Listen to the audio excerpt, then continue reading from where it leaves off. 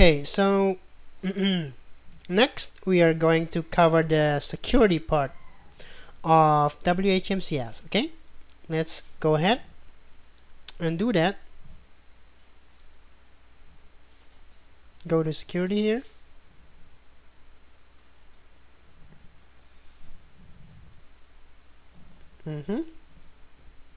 Now, required password strength. Now, sometimes this can be annoying to the customer.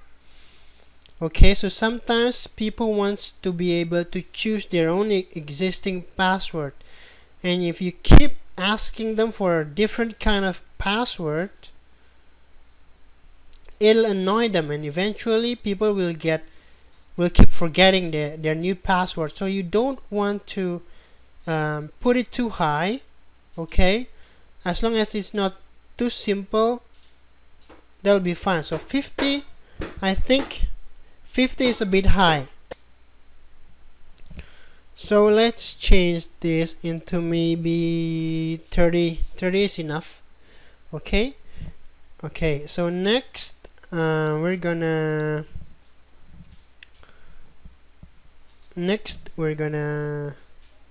discuss this admin ban time.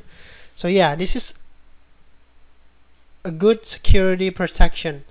So if someone tries to log in to your admin page, right, you want to ban them. Okay, so even you want to ban them longer, not 15 minutes. They can keep trying and trying again. Let's ban someone who tries to log in to your admin panel. Let's ban those people for 1 hour. So if someone tries to log in as admin, 60 minutes, right, and fails to do so in 3 times, that'll be banned for 60 minutes or 1 hour. Okay, that's that. So let's move forward. Disable credit card storage. Depends. If you're using PayPal, you won't be storing any people's credit cards in your server, so you won't be even applying this. So if you have a merchant account, make sure you have a very high security for your server, and when you store credit card numbers there, make sure you protect your database with a very strong password. Okay, in this case I'm using PayPal and third-party payment gateways, so I'm not gonna even use that. Okay, allow customers to delete their cards. Of course, it's their card. I'm really annoyed when a company doesn't allow me to remove my card, and they just want to keep your card on file so they can like charge you anytime they want. Don't do that to your clients. Okay, so if you have a merchant account and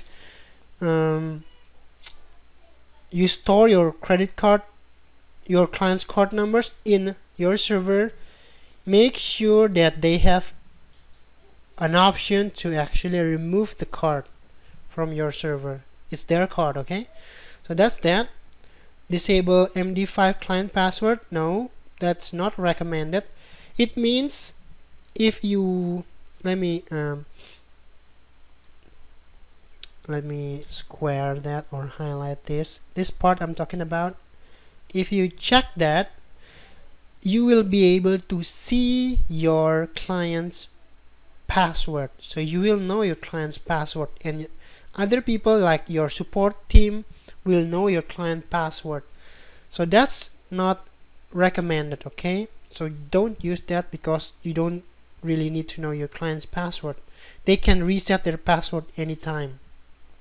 That's that. Disable session IP check. No, we need to have that for security, so leave that as it is, and that's pretty much it. Okay, so I'm gonna do this now. Don't forget to save your changes. Always save your changes. So I'm gonna do that now and save it.